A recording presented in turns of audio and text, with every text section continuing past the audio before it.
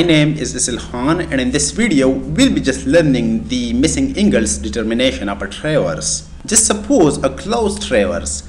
The shown traverse is just NTS, which means not to scale. And let's say if some internal angles are known, like angle A, angle B, C, D, and angle E, which is 125 degrees. Now we are asked to determine angle F and angle G. So these two angles are unknown and we are asked to determine them. As the data is just enough to determine these two angles, so I'll come directly into solution. But before starting the solution, I recommend you to watch the previous lecture, because in that lecture we have already learned the sum of internal and external angles determination. If you have not watched that video yet, the link is down below in the description. So in the previous lecture we have learned the sum of internal angles equals 2n minus 4 times 90 degrees. Notice in the given diagram, A, B, C, D, E and F are the internal angles of the traverse. So 2n minus 4 times 90 equals A plus B plus C plus D plus E and plus F. Now we have to do little plug and check in the formula, like 2n, n is of course the number of edges or number of sides, where of course we have 6 number of sides. You can count them, right? Like 1, 2, 3, 4, 5 and 6.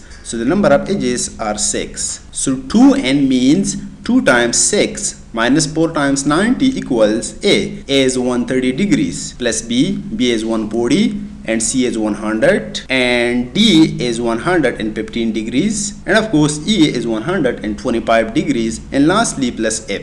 Now we have to do little mathematics for the F, which is the internal angle of the given traverse. Like the right hand side of the equation must be 720 degrees, which means 2 times 6 equals 12 minus 4, that's 8 times 90, which is of course 720 degrees, equals the summation of all right hand side, which is 130, 140, 100, 115 and 125. This is of course 610 degrees and plus F.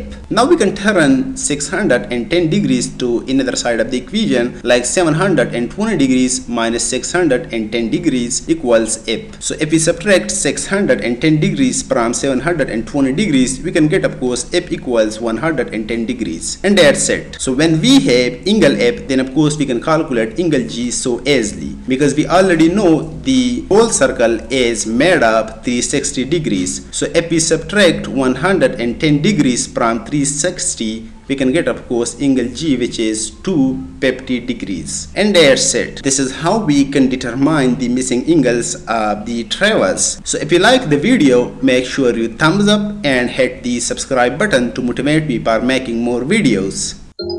Thank you dears for watching. See you next time. And wassalam.